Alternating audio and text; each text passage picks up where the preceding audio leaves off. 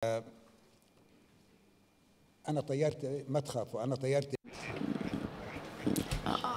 will not be talking a lot like Cinderella. My plane is at 12 in the evening, so I will not be talking a lot. The press, Arab and Western perspectives. I was lucky in journalism in reality because I was trained in Reuters. I worked in the English newspaper. When I went to London, I started working with the Arab press. I had the capability, and before this and that, I was chief in Reuters. Chief leader in Reuters. The traditional or newspaper is news and views. There is nothing else. News and views. The news should be true. The writer should be able to prove that this is true, and the perspective is for the writer.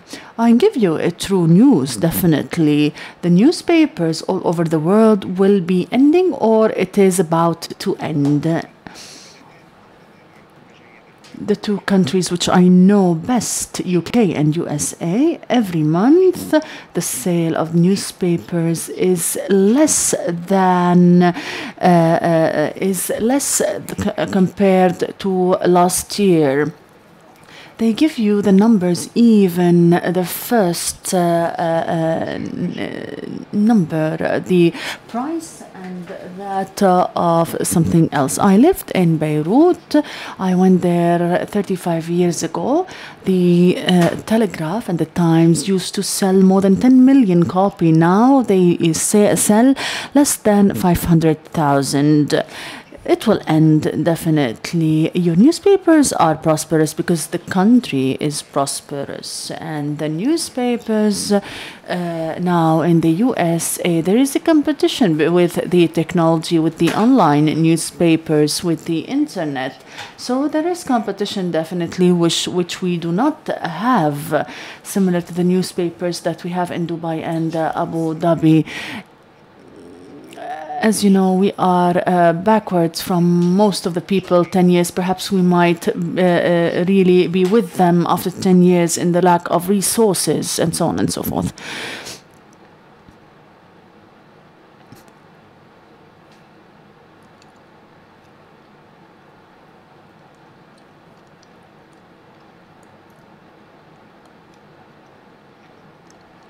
When I lived in Washington in the 80s,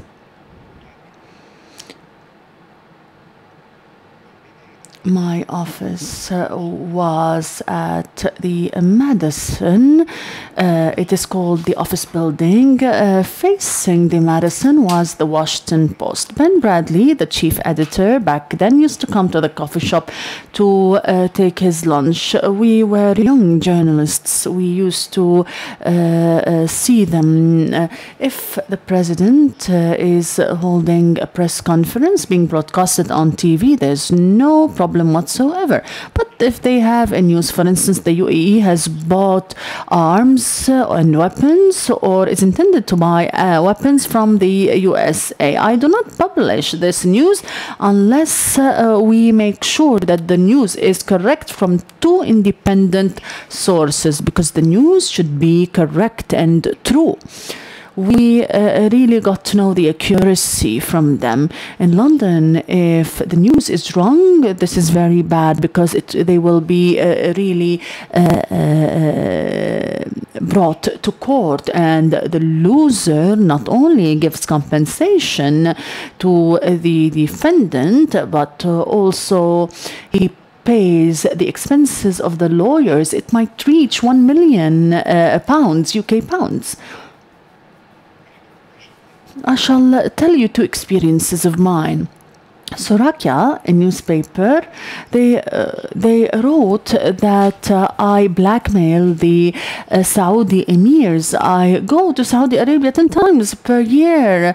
The next day, they knew their mistake. I really made a case in the court. They paid the expenses.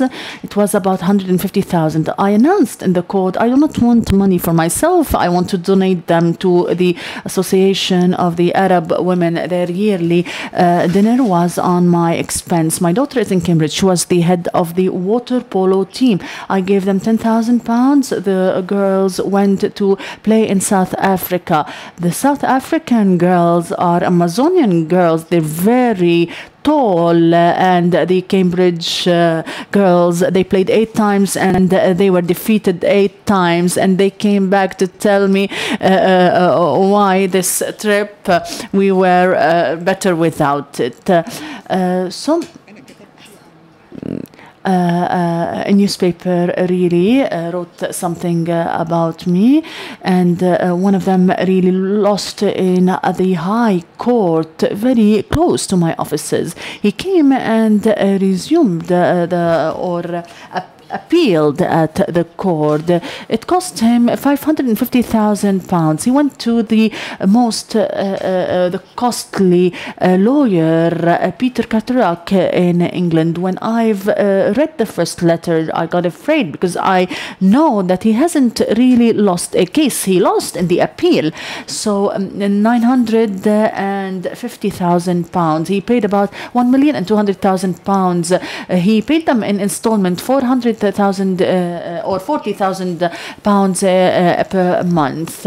I found out after the Israeli Spring, which they called the Arab Spring, after what happened in Egypt, there is something called the complaints in Egypt, al-balaghat in Arabic.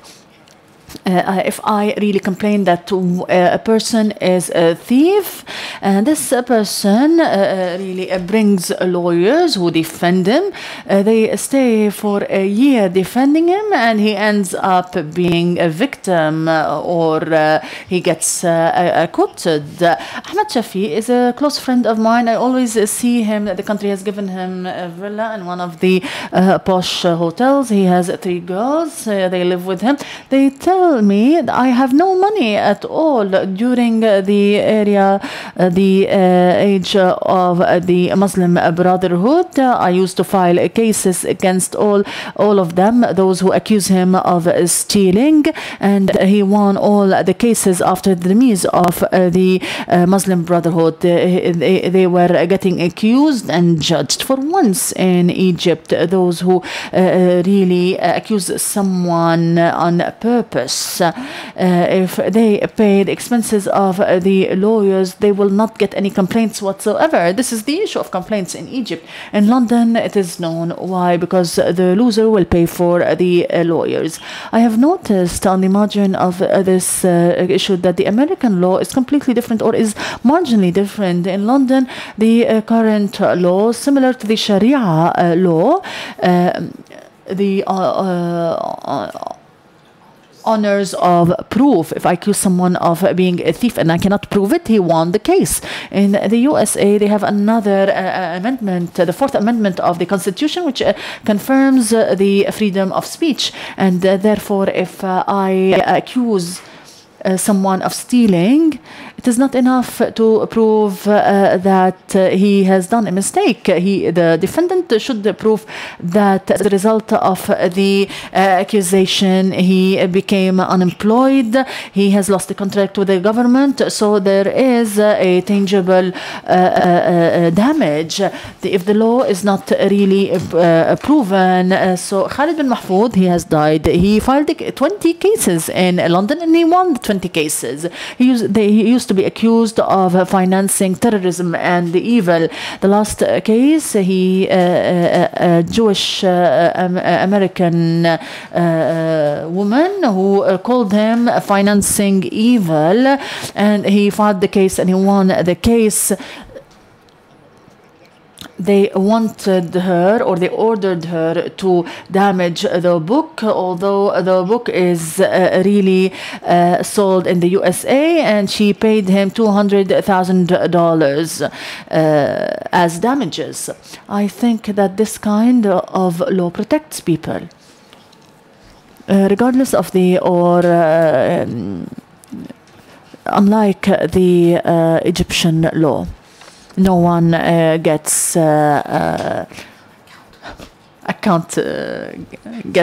accountable.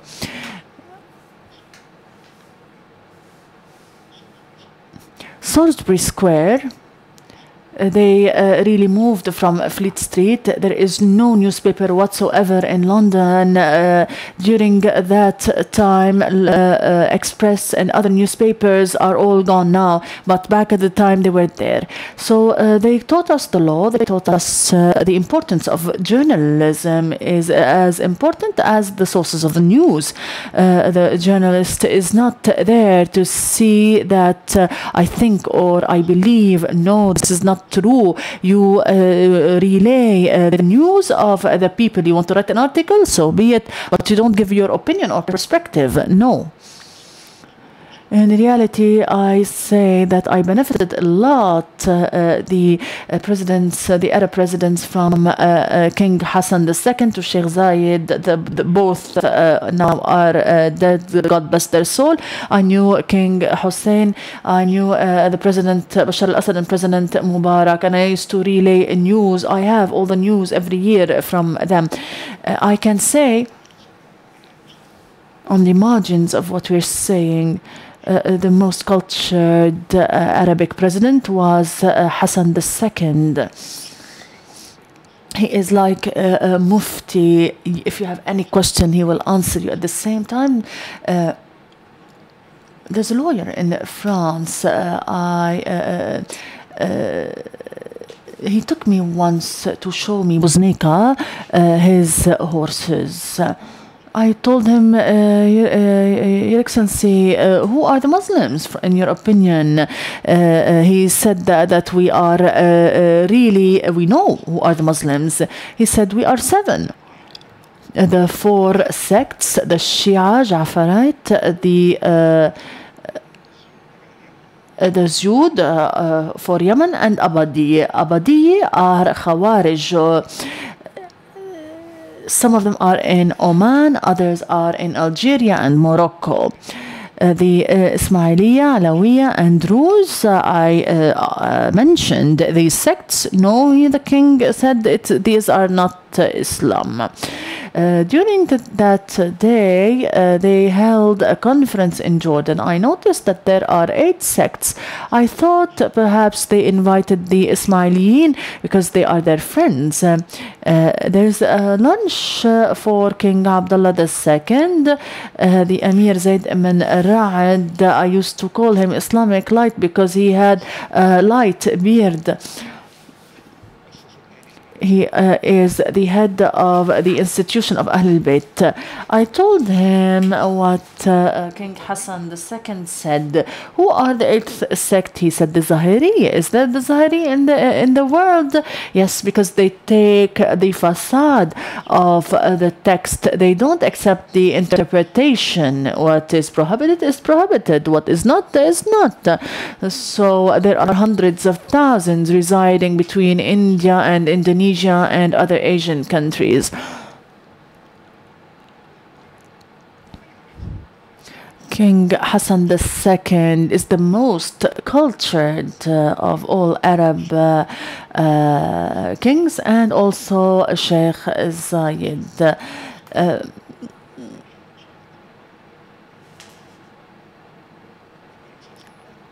President Hosni Mubarak as well is still alive, the former president. I used to say that Sheikh Zayed is a great person. He used to take money and get a loan to give the Palestinians and to help them out. They used to, back then, the oil was not really, the barrel per barrel was not that costly and overpriced. We cannot lie here. It was back then $3 per barrel. Now it's $108 per barrel. We have to be cautious. President Bashar al-Assad, I've seen him 30 times, but all what he has done has surprised me. I've never really thought that he would do all this. If he wanted to commit suicide, it would have been better. He was perhaps naive. I think I haven't really seen what might insinuate 150,000 deaths, which means every family is mourning. We have spoken of the sources of the news and journalism.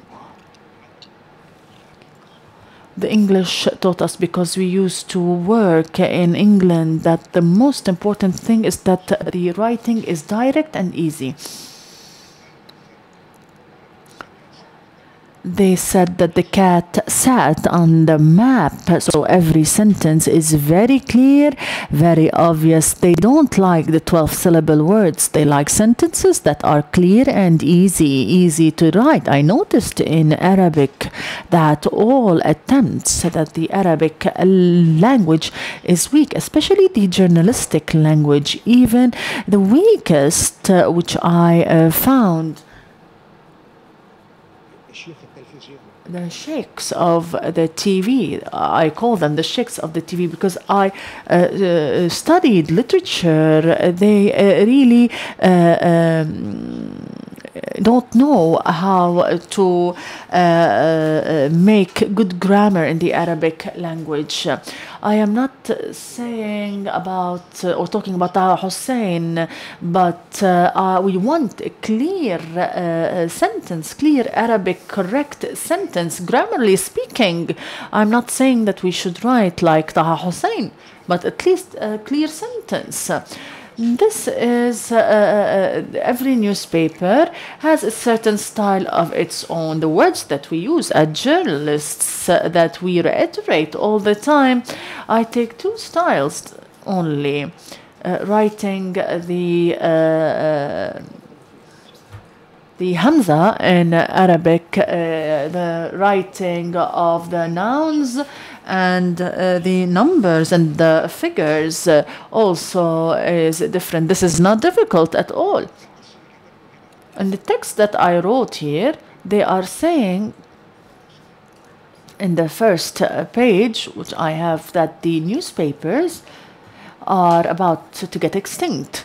And this is wrong. تكاد تنقرض in Arabic. If I find something in the Holy Quran, they will not really discuss this with me. In the Holy Quran, he says يكاد زيد أن يضيء يكاد ينقرض. It's about to get extinct. يكاد ينقرض. This is a mistake getting reiterated all the time in the newspapers. But it does not, which means sometimes it does not take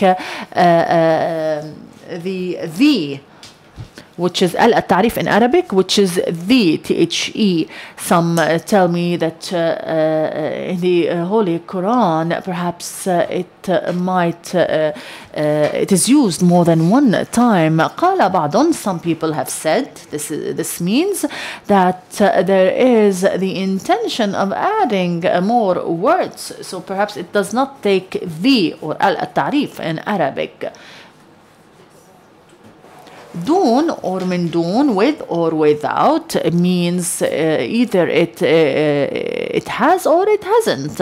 So some names are being written as a fashion these days. For the past 3 years, they are saying that this person has declared this and that. This is wrong.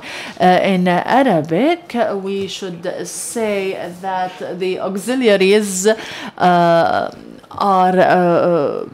are put as such, and they go back to the word before the auxiliary. After the arrival of King Hussein to London, he has declared, not the other way around. This is not acceptable. This is the way we write in the Arabic language. There is a story in tradition. The Wali has said that the Prince of Princes wanted me to demonize Ali ibn Abi Talib. So this is in Arabic. Everyone understood this as he wants, but according to my own experience, it is not difficult to write and learn a true language, a true grammatical language. There are no difficulties, definitely. I am not talking about really degradation. If I want to walk on the path of the Holy Quran, I would have said مركز الدراسات والبحوث, the ECSSR. So the writer is describing how to write sentences in Arabic. The language of the Quran is very clear and very obvious. We should use it in order to write down certain things. I am not saying that I am knowledgeable or the journalist can write the language of Taha Hussein. No, this is wrong. Perhaps it is there and it is possible and we can do it, but we have to try.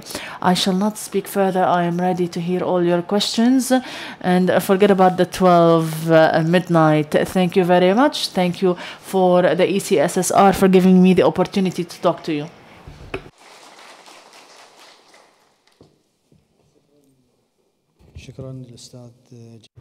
I would like to thank Mr. Jihad Al-Khazen for this interesting lecture.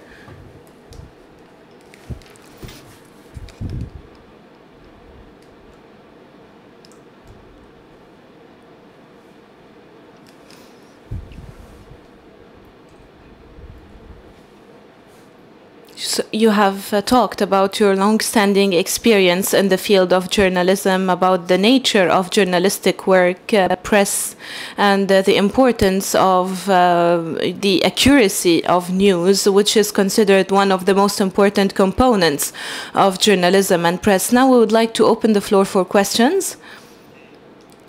If you have any question, please introduce yourself and the institution for which you represent. In the name of God, the most gracious, the most merciful, Dr. Muhammad As-Saeed, literature Dean in Al-Hassan University, I would like to thank you for this lecture and thank the ECSSR for inviting us to discuss this important topic. You talked about common mistakes in Arab journalism. You talked about the Arabic language and the journalism as well. Can the journalism play a role in improving the Arabic language or maintain and develop the Arabic language? Do you think that the press can play a role in this context?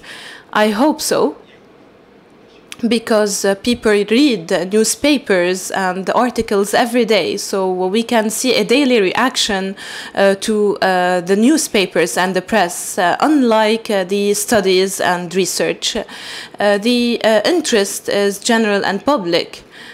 When I was preparing the study, for example, and without any respect or request, we have Al-Arabi magazine here. The first topic is about linguistic citizenship. And in Al-Hayat newspaper, I saw a title, Language as a Part of Identity, 4 pages about the language.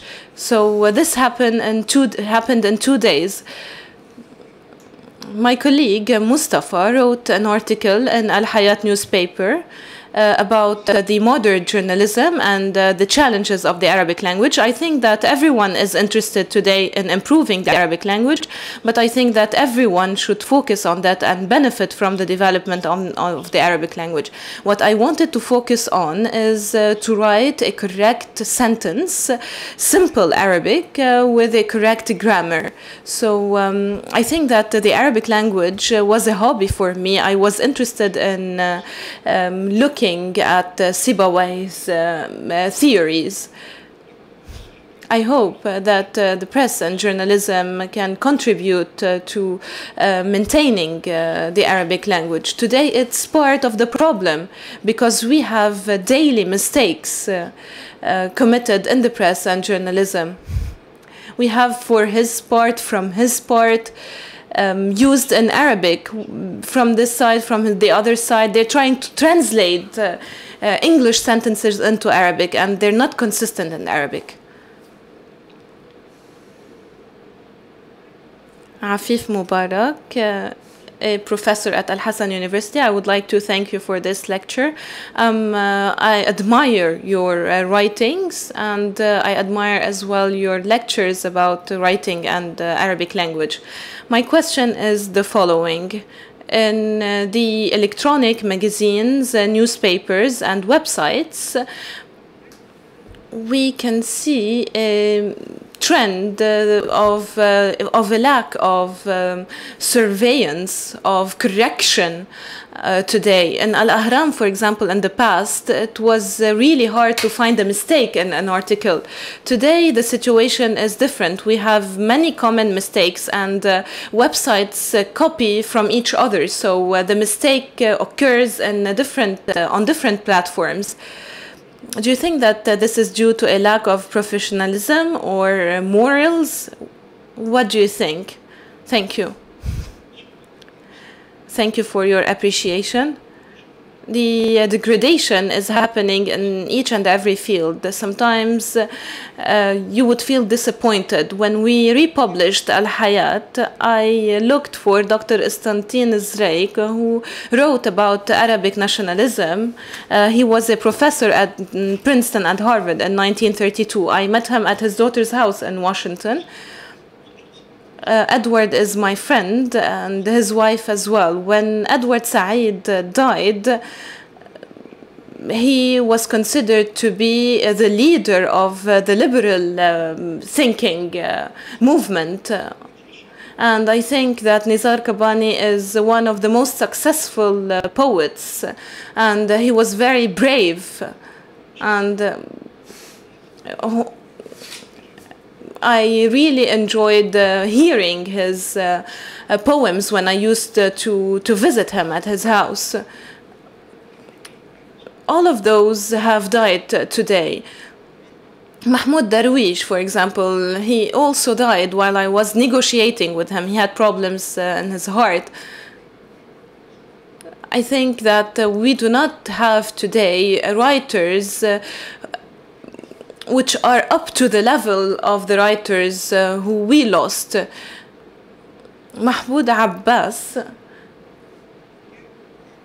won an award from Al-Faisal Association, King Association. So I think that degradation is happening at all levels in the political field as a result of the revolutions that the Arab world witnessed. In Egypt specifically, the Muslims, the Sunni Muslims, are killing other Sunni Muslims. In the Quran, we can see that this cannot happen. This is not possible. Which means that the people of the Bible, of the Quran, should not kill each other. They should live in peace. But I think that at the end of the day, we should be hopeful and ask God for a better future. I apologized because I was late to reach. We were talking about the electronic press and media. I was in a conference in Dubai, and we were saying that the newspapers are not to be extinct, but they should keep pace with the electronic and online developments. And this is what the newspapers in the United Arab Emirates are trying to do. They are trying to use both traditional and modern media. What do you think about this?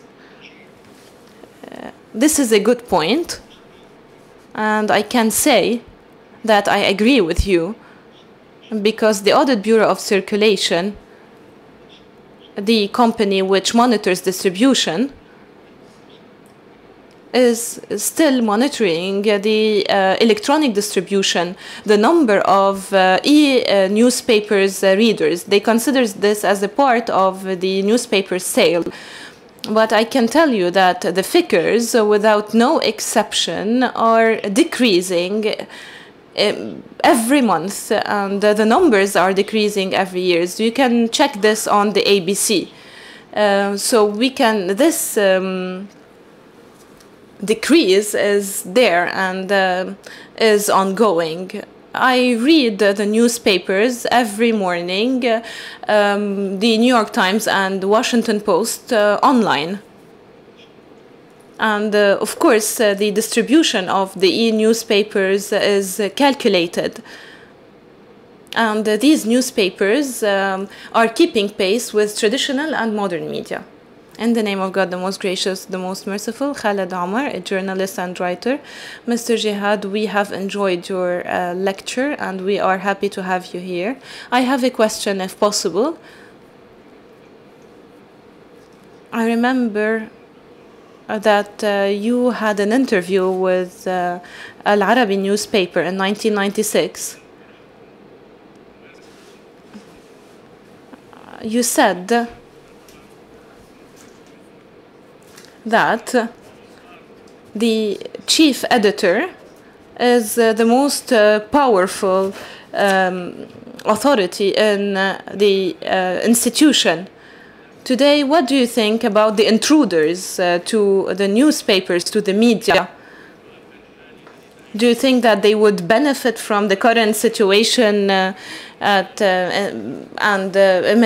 this media landscape? Do you think that the decision maker still relies on the written text and the printed text? Mr. Ibrahim Al-Abid was saying that it is agreed today that written or traditional media can coexist with modern media. And I think that today there are many TV channels that are present today due to the presence of newspapers. For example, Ash-Shuruq, Al-Watan have both newspapers and TV channels. And as I know that advertisers in the UK have a condition, which is to have their advertisement in the newspapers and on TV as well. What do you think? Concerning the last point, this is a good commercial position. They know that the newspaper is degrading and regressing and is trying to focus on the TV, which is part of the modern media. I think that it's a good idea. But when it comes to the internet and the social media platforms, in Lebanon, they used to say every citizen is a guard, and today we say every citizen is a journalist, which means that there is no credibility because you do not know the source of the information and there is no accountability and surveillance. And this, of course, creates chaos. And it also sometimes causes or attacks the liberty and freedom of some people, as well as their privacy, of course. I think that this modern media cannot gain the same level of credibility as the traditional media. In the past, we used to say that, for example, the virginity of women once lost we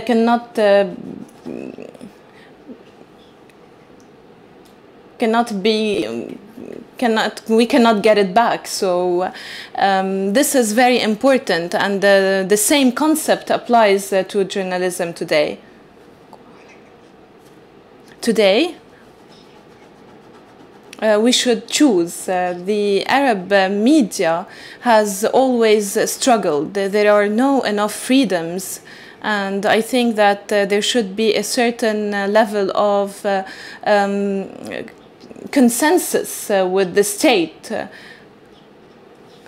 Usually the official should fear the press. Here the press fears the officials. And I think that this was the situation in Lebanon. Handurus is one of the most important journalists in the US. I'm telling you a story from the 60s when I was a student. He wrote an article, how to close a sound bank.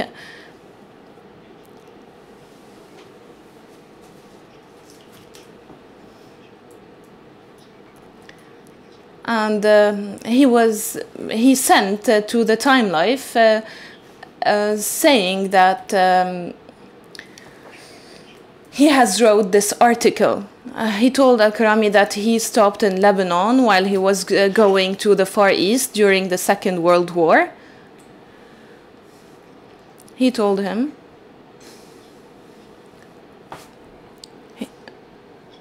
Mr. Prime Minister, the intelligence wrote a report about you. And then he replied, Mr. Prime Minister, all of those should apologize to this journalist. And Mr. Prime Minister, if they do not apologize, our newspaper will declare war on Lebanon. And I can assure you that you will never receive $1 extra of American assistance. So Rashid Karami told us, or was asking us, do you think that this is true? Can he do that? Rashid Karami speaks English, but I think that he didn't have a good English. He was a wise man. He said, we cannot accept this, and if what you're saying is true, we are going to investigate, and I think that the apologies will not be enough. I will be sanctioning them. So I think that for the first time this happened, the journalist was threatening the official. So I think that in the West, they have a higher level of freedom, and this is not the situation in this region of the world. However, I think that in Kuwait, in Lebanon, in Egypt, there is a certain degree of freedom. In other countries, the journalist should make a lot of calculations before attacking the government.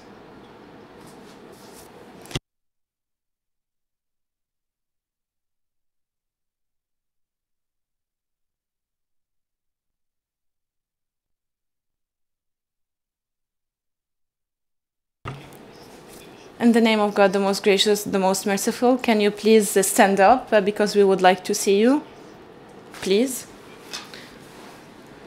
In the name of God, the most gracious, the most merciful, I'm Khalid Al-Abaidat from Jordan, and I am a consultant for Wise Global Company. Mr. Jihad, I would like to thank you for your lecture. Good night or good evening to you and to all of you, ladies and gentlemen. I heard you describing at the beginning of this lecture what happened in the Arab world as an Israeli spring. And we know that the press has played a pivotal role in this spring, regardless if it's Arab or Israeli. I have two related questions. The first one is, does this mean that the Arab press has become under the control of the Israelis? And the second part of the question is it easy to control the Arab citizens even though the press is controlled by Israel? The Arab press is not controlled by Israel. I don't think that Israel has an influence on any newspaper. Maybe a certain Arab newspaper has committed some mistakes. It's a wiser interpretation. On the other hand, there are some newspapers who have a certain level of credibility and which can be trusted. But on the other hand, there is a majority of newspapers that do not have the same level of credibility. I said that it's an Israeli spring because the only beneficiary from this spring is Israel. I don't think that Israel was responsible for the revolutions, but Israel is benefiting from the revolutions. So we can take the example of Egypt and Libya, where there are 3 million armed people, armed men, and there are many armed militias. In Iraq, for example, there is an unannounced civil war. If we watch TV every day, we can see that there was 20, 30, or 40 people killed in the Arab region. We were complaining about Israel, who killed people in this region, but the number of people killed by Israel are not as many as the people killed that are being killed today.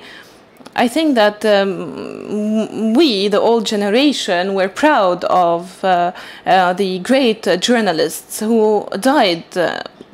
And I think that the journalists today are not up to the level of the journalists with whom I worked when I was in my 20s. Mr. Jihad, I have a question.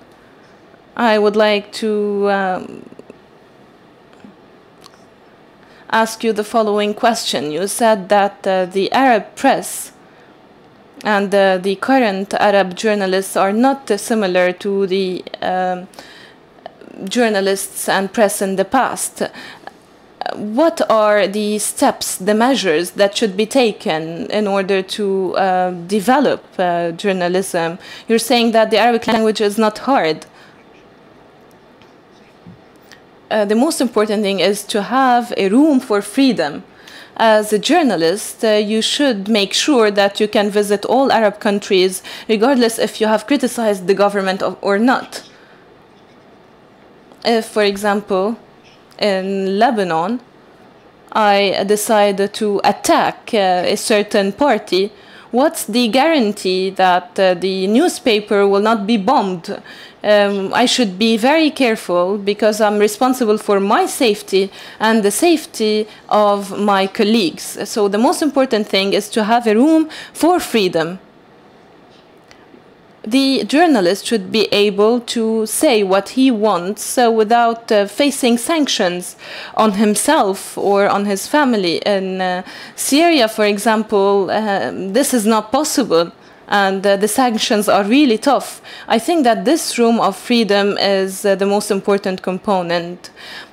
We also the media needs advertisements, ads, and should be independent. But at the end of the day, this freedom is the most important thing. There should be a law that protects the journalist, the freedom of expression.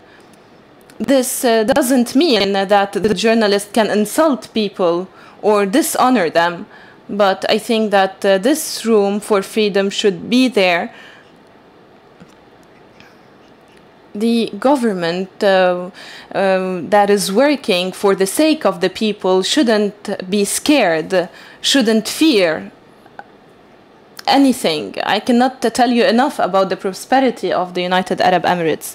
2 or 3 weeks ago, I have attended the government summit. Everything has become computerized, and the new technology is there in the United Arab Emirates. I told my friends, and I told even His Highness Sheikh Mohammed and His Excellency Mohammed Al-Girgawi, I cannot praise you enough because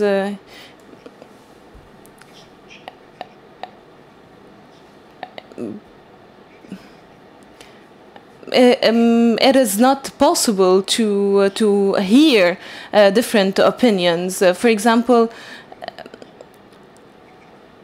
it is not always easy to negotiate with the journalists and convince them. There is a certain level of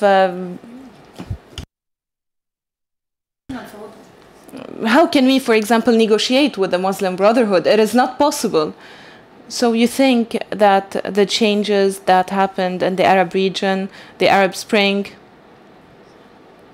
have they helped in giving room for freedom in Egypt, for example?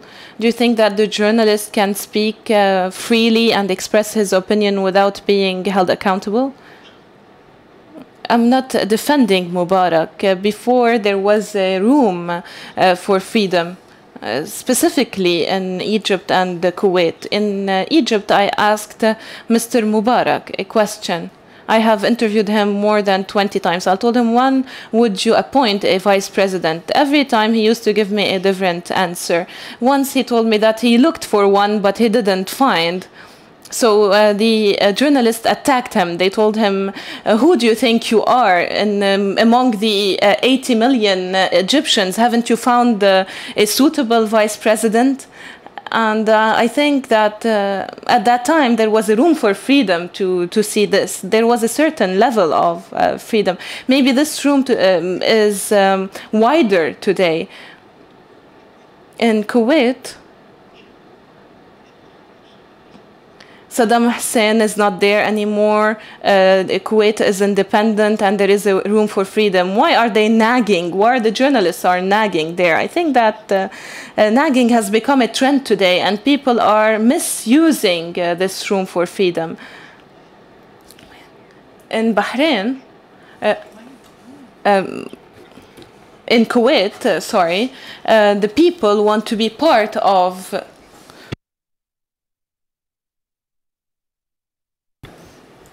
the government, and I think that today this is not easy, and there is a misuse of authorities and powers.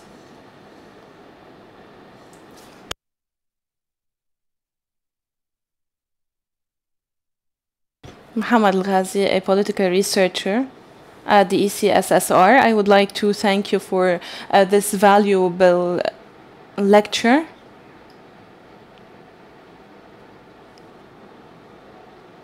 I think that when we read the title, we would expect a comparison between the press in the West and the East. And I would have expected maybe a more in-depth comparison between both. I think that all of us know that the press in the West is objective, neutral, unbiased. I think that there is a certain level of neutrality.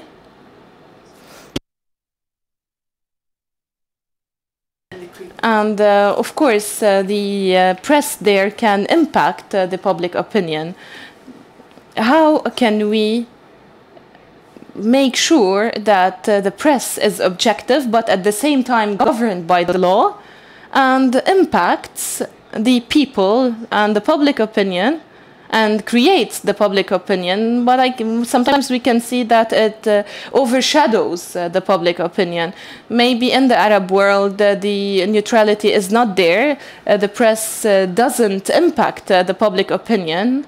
And maybe you have given some reasons which are behind that. You talked about fear and lack of freedom. Do you think that these are the real reasons behind that? Today, for example, we have freedom, but we still see that some newspapers are still not doing well. I'm not only talking about the Arabic language and about grammar rules, but I think that the press language, journalistic language is lacking. Do you think that there are deeper reasons behind that? In the Western press, there is a higher level of professionalism. I can give you a clear example about that. New York Times and Washington Post, I can tell you that every piece of news is accurate. There is no room for mistake, but in the opinion margin, you can see all kinds of opinions. So in the opinion articles, you can read all opinions, and in order to hide this biased position to Israel, some moderate Jewish writers, who are among the best writers, try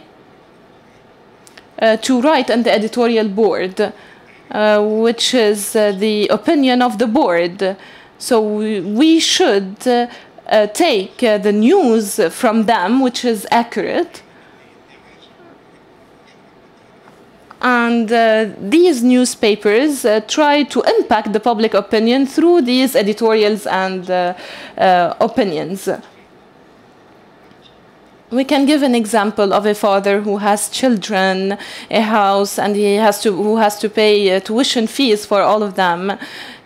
He would not act like Mother Teresa. He would try to protect his interests. I think that in some Arab countries the situation is better than others. I hope that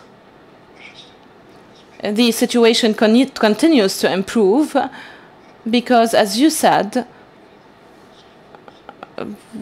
when there was freedom in Egypt, many mistakes were committed. And I gave you the example of Ahmad Shafiq. And there are many other Ahmad Shafiqs or examples of this attack on these political figures with no basis.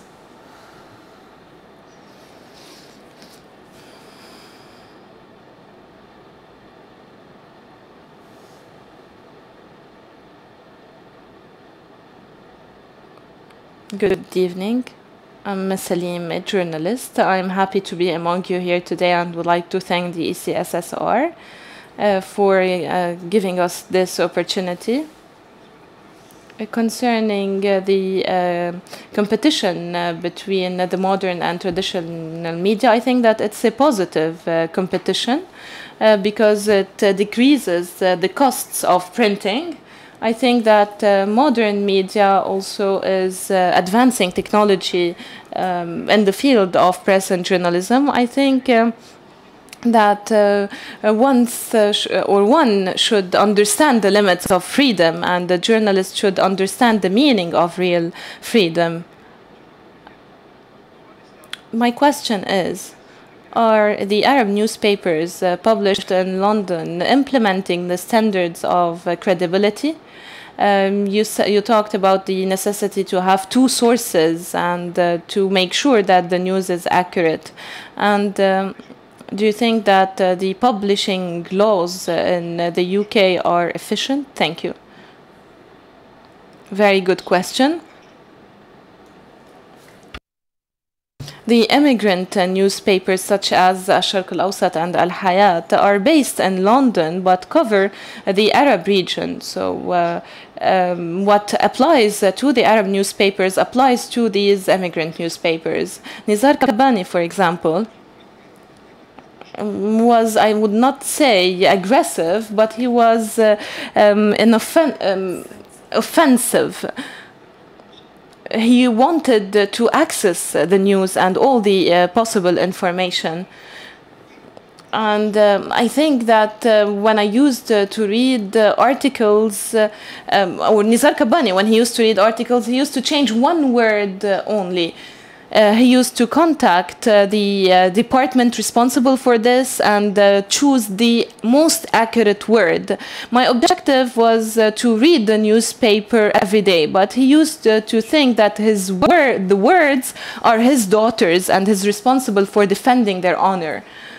So I think that there is a competition with the internet, between the traditional media and the internet, and there are some complementary elements. The most important thing is to have an integrated system so as to allow the newspaper to get revenues from the printed newspapers and from the e-newspapers. As we said, the TV is, of course, will last and is a component of modern media. But I would like to say that we are suffering from two things. I talked about the lack of freedom, and I would like here to talk about the lack of access to information. Here, the newspaper or journalists would try to approach the government in order to get information. In the United Arab Emirates, for example,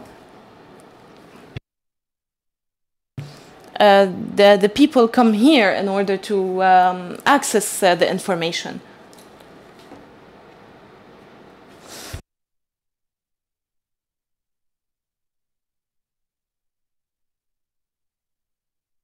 Good evening, Dr. Ali Al-Ammoudi. a senior journalist at Takrir in Adnoc. We are delighted to have you here, Mr. Jihad. It's a great honor for the journalists in the Arab region. You are a person who has a mission and a vision, even if you're outside the Arab region. There is an English proverb, Mr. Jihad, and you have come from these countries. It says, the empathy can make the most sound.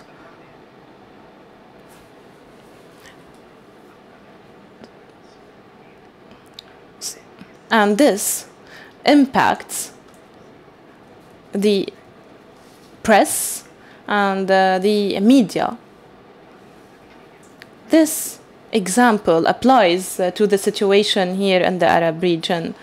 As you have said, there is no credibility and there is a lack of freedom. And you said that when you report news in the UK or in Western countries, the UK law prohibits you from giving your opinion. So objectivity is stipulated by the law. Are there limitations to reporting news in the UK? When it comes to the Arab world, the second part of the question is about the Arabic language. I think that the Arabic language today is suffering and it is being misused. His Highness Sheikh Mohammed bin Rashid issued a decision in Dubai which obliges the public institutions to use the Arabic language. It's a first step in order to activate and improve the level or the quality of Arabic language in the UAE. However, the Arabic language is still suffering and the English language is still reigning. At the academic level, in the universities, for example, the students are requested to pass the TOEFL or the IELTS, and in addition to other examples. Why don't they don't take into consideration the Arabic language, and how can we improve the situation of the Arabic language today? Thank you. I can tell you, I wish we can improve the status of the Arabic language today. In the Western journalism, there is a law. We cannot talk about limitations. This applies to the UK and the US. So when there is a law, you know your limits. You know who's responsible for you, who's monitoring your work. So you can be held accountable in accordance with the law. Let's forget about Beirut. Let's talk about London. In London, I write every day. And I have never apologized for writing a certain article, because when I write an article, I base my information on evidence, and I sometimes and I keep my interviews with the presidents and with the ministers. So in the court, they ask you to keep your notes, and this is what I do. I keep the notes on which my article is based. For 35 years, I've never been obliged to withdraw or apologize for any article, but I have been trained there in the West. This is why I know my limits. For example, when it comes to Arab journalists who go to London, they do not have the experience and the training, and they lose the cases when they face me. I remember an Arab journalist who used to attack Mahdi Tajir every day. Mahdi Tajir raised the case against him and won. And I think that this doesn't apply to this Arab region, because there is no law that can protect the journalists. So the second day, the journalist was begging Al-Mahdi in the title of the magazine not to eliminate the case fees. I think that this is quite funny, but the transparent and honest journalist is very well known. And I hope that the Arab journalists would take into consideration the public opinion on the internet, which is expressed on the electronic platforms. I think that the law today is not being able to regulate the electronic press because the electronic press is much wider than the traditional press. Mr. Jihad, based on your long-standing experience in the field of journalism and media, do you really think that the West press conveys the situation in the Arab world with objectivity? The news are highly objective, but there are the comments and observations. For example, when there is a leftist journalist, this shows in the comments of the journalist. When we have, for example, a rightist, also the comments are influenced by the orientation of the journalist.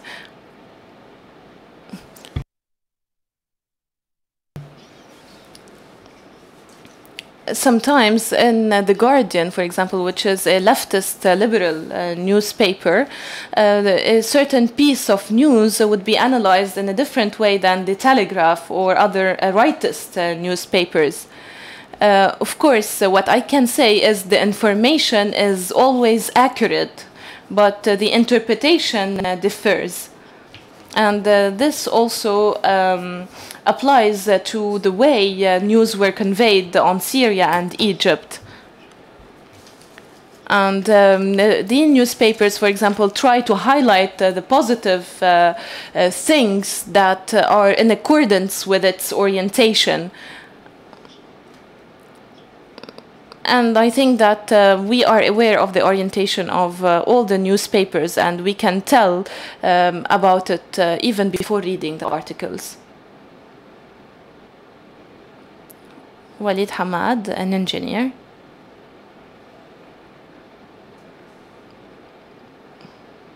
How can we improve professionalism in journalism?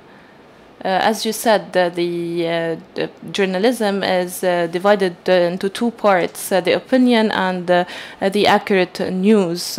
So how can we improve the levels of professionalism in the Arab region? What are the added value that we can give to journalism in order to have professional journalists? I think that journalism is kind of a talent, but according to you, how can it be improved? The judgment is in the hands of the reader. The reader would judge if the news is objective or biased. And so I think that the reader is the king. And I believe that everything starts at the university, in the faculties of journalism. I can talk about the university where I studied. I think that the professors were objective, and they taught us the real journalism in a very sound academic way. But when it comes to practical journalism, the situation is different. We live in countries where the situation is difficult, and you should make, and the Arab journalist should make harder calculations than the Western journalist. And usually the Arab journalist chooses what is the news that is convenient to the newspaper. This is not what we were taught in the West. You start with the direct news, and then you give the background about the story at the end of the article. When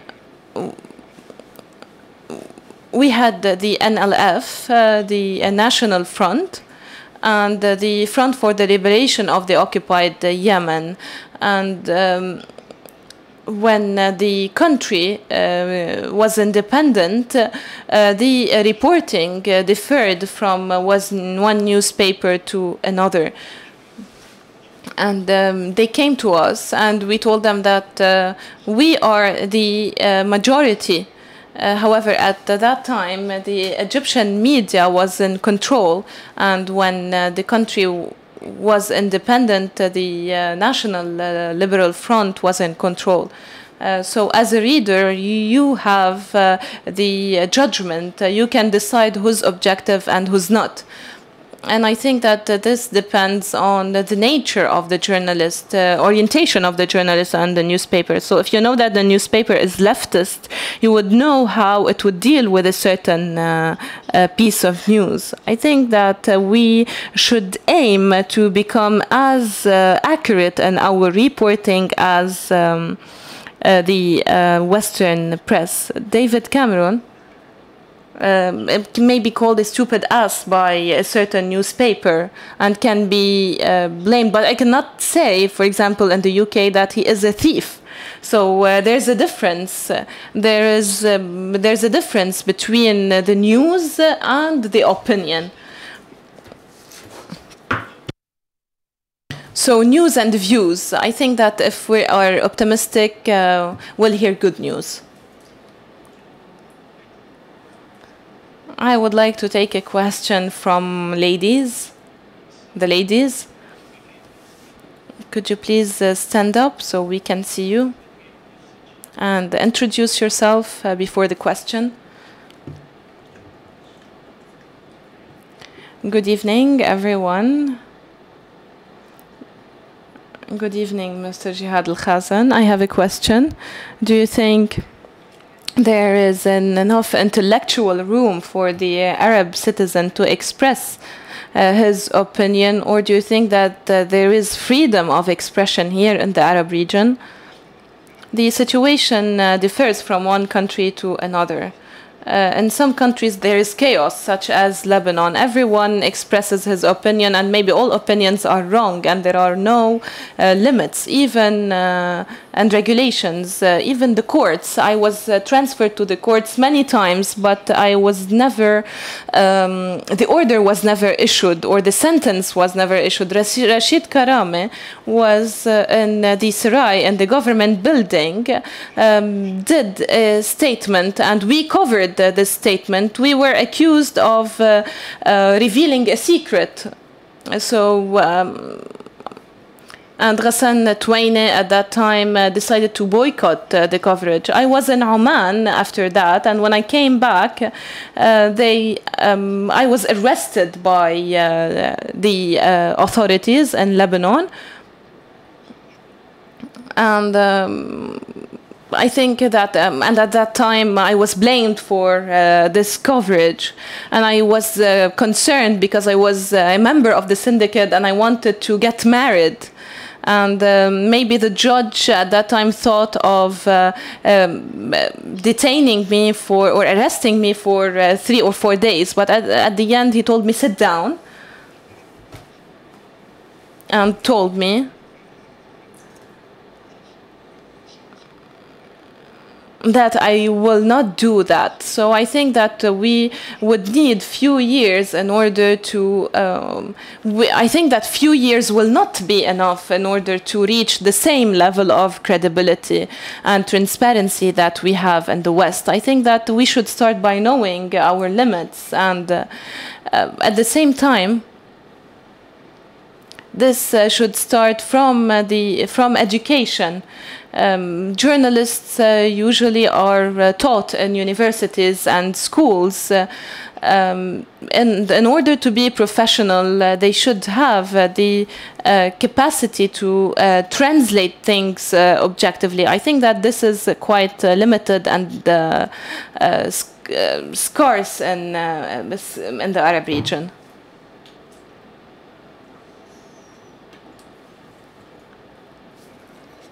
Good evening. I have 2 questions. Could you please introduce yourself? Mamdouh Taha, a journalist and writer. In the past, journalism used to unify and politics used to disperse or divide. Today, it's the opposite. Journalism is dividing and politics is unifying.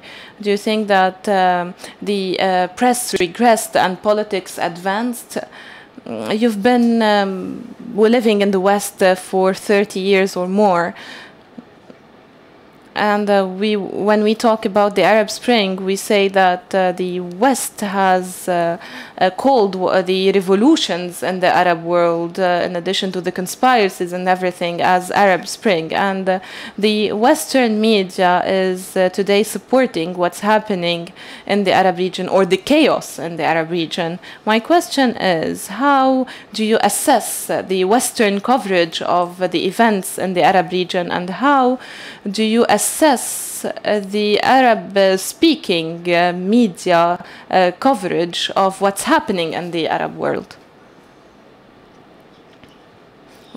Concerning the first part of the question, the Arab press does not have enough influence to divide or unify. I think that the Arab press is blamed and accused, and it is not capable of controlling the public opinion.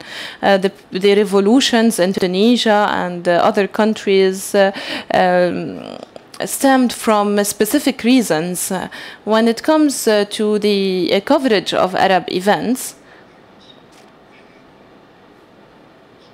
this coverage usually reflects the orientation of the newspaper. For example, what was written about Egypt, according to my personal opinion, was maybe a mistake or was done on purpose. In Egypt, for example, I know the president, the ministers, and maybe the taxi driver as a journalist. However, people do not have enough information about Egypt and what's good or bad for Egypt. So, as I said, when it comes to Egypt or other Arab countries, the coverage was did the mistakes sometimes on purpose. And the mistakes were desired. The Muslim Brotherhood was toppled. I do not want to talk about them enough, but I think that strange things happened. The Muslim Brotherhood accessed power, and they opened some tunnels to Gaza and then closed others. And Omar Sleiman was my friend. I used to trust him, and he was one of the most intelligent politicians in Egypt. He didn't close any tunnel. He gave me a map, and Mrs. Al-Husseini was with me. He told me, we know each and every tunnel, and we know the rent of this tunnel, and who owns the tunnels, and he said that the rent for weapons is the most expensive. I was sitting with him. Someone called him. He told him, yes, Mr. President, it was President Carter. He went to the bureau and he gave him a list of what they are doing for the Palestinians in Gaza. And he was talking about the tunnels. So he gave him a long list about what is being provided. But what happened is that the Muslim Brotherhood closed the tunnels, despite the fact that Hamas is supportive of the Muslim Brotherhood. The tunnels were closed and all channels were closed. And today they are accused of supporting them, of attacking the prisoners and attacking the prisons and releasing the prisoners. I think that the situation is quite complicated at the level of freedom of the internet competition. But I think that it will persist, it will survive, but we should know how to deal with it. And I hope that the Arab reader would have enough experience to distinguish what is objective reporting and what is not. We'll take the last question. last two questions. Gentleman at the end. Taysir Sulaiman, a public employee. Thank you, Mr. Jihad, for your valuable lecture. My question is, in Israel,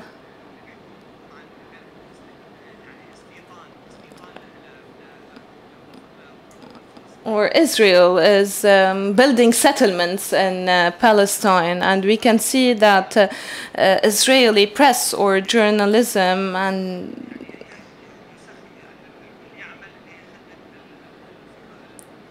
is working to serve the Israeli mentality and settlement, but in the Arab world,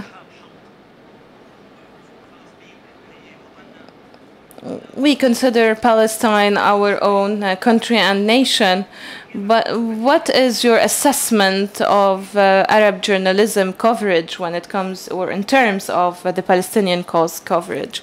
As you know, in the Arab country or countries today, we have many causes. We used to have only the Palestinian issue cause, but today we have many others. There is an important thing when it comes to the Israeli press. Writing about the Israeli government. I call them Nazist, apartheid, killers of mothers and children. So I used to give my opinion about people, but not about the government itself. And this is why I try to avoid racism, because if I attack the government itself, I would be accused of racism. I have been transferred many times to the courts, but no sentence was issued against me. I opened Google and I saw that my name is mentioned in more than 26,000 articles. 4 articles are about anti-jihad, anti-Semitism. And I would like to tell you that Haaretz is one of the best newspapers in Israel, and it defends the Palestinians. Jadon Liva wrote a month ago and said, if I was a teacher, I would talk about the attacks facing Palestinians and the genocides committed by Israel in Palestinian cities. And he is an Israeli. I know also the Israeli peace group, or there is Nuri Pellet, and she is the daughter of a leader of War of 67. Her daughter was killed in a terrorist attack in Jerusalem. She has become an activist. But to be fair, there are neo-Nazists and neo-Nazists, and they have also good people. Once I was in Qatar with one of them. I will tell you his name, as one of this peace movement. I told him, I have reached an opinion about the Jewish. I told him the bad Jewish is the worst person on earth, and the good Jewish is the best person on earth. So he told me, well, where do you place me? I told him, I don't want you to know. So they have good people, and I hope that we would appreciate their efforts. Even in the US, they are there. There is Goliath, a book which I criticized. It's a Jewish-American author, and he documented all mistakes committed against the Palestinian people. So you have these kind of people and the neo-Nazists. But if we want to attack, we have to attack individuals, not the whole society or the government. Even William Hague, the US or UK foreign minister, when there were prisoners and Israeli prisoners in Gaza, he used to write statements sympathizing with the Israeli people. I told him in the newspaper, look at the Palestinians, the children and women who are detained in Israel and who are Palestinian. Why don't you sympathize with them? He sent me a letter and he asked me to withdraw my statement. I told him, this is my opinion. I sent my opinion, and if you're not okay with that, take me to court. So when you're in accordance with the law, you shouldn't fear anyone. Thank you. We would take the last question.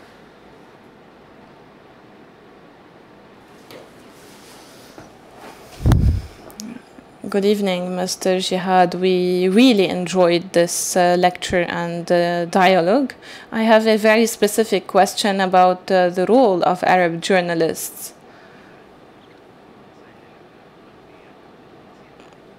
And if the West or UK newspapers allows you to take part in English-speaking shows, so what is the room that the well-known Arab journalists have? And if you, as a journalist and as a well-known figure, would like to maybe participate or take part in a certain talk show, would you be allowed to do that? And do you think that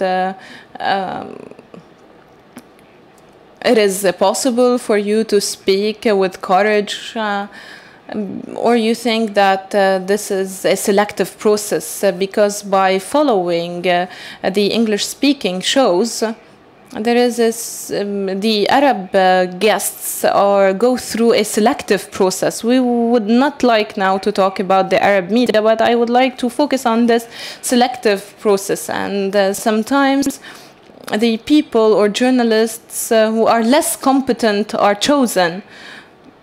Could you please clarify this if possible? Thank you. Yes, of course, there is this process of selective process. If an Arab journalist is invited to take part in a show and if he attacks Israel, I don't think that he will be invited again. So I think that this selective process is there. Arab journalists, for example, appear on TV or on radio in London. They talk in a moderate way. They are very moderate. And they only attack when they write in Arab newspapers. But for me, if a journalist attacks harshly, is not invited again. The problem is not this selective process, but the problem is that the Israeli universities have a high influence on the media, and I think that this applies more on the US than the UK, and it's there in every country. I would like to pinpoint a positive aspect. Everyone is against Israel. The churches in the US are against Israel. And all what is issued by these churches condemns Israel. And in every university there is the BBS, the boycott, divestment, and sanctions. So there is this system against Israel in every university, and this has moved to Europe today. Many European companies are threatening not to deal with Israeli companies anymore, and many European companies have withdrawn their investments from Israel. There is a campaign against Israel in the whole world, even in the US. The books which were issued lately are an evidence about that. I do not want to talk about this, not to fight with anyone. And even these books that are issued in the West, Darkness at Night is one of the most famous books in the 20th century. And 3 to 4 years ago, I assessed the invention of a Jewish book. which is in the same orientation, and which talks about the disputes of tribes between an Arab and Muslim states, and when the people were obliged to go to East Europe or to flee to East Europe. He is a professor from Tel Aviv, and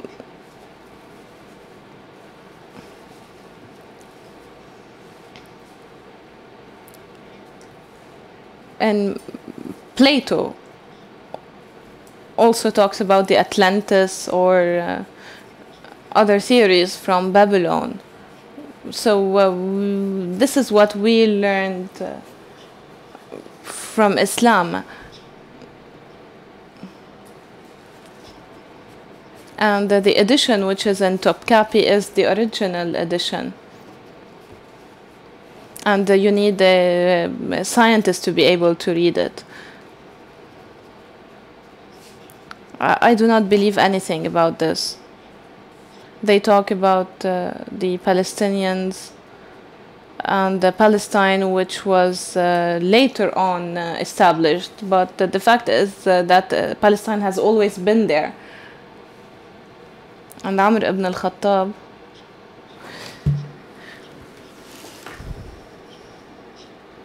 talked to the patriarch and asked him to pray with him. And he saw that the Christians are like the Jewish. They are fighting on the church over the church of nativity.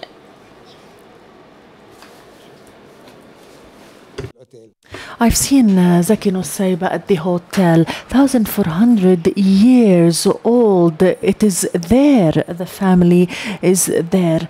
Khazar, for instance, says this is our country. Abigdor Liber now is from a part of Ukraine. He is born there. Now the Russians are asking to get it.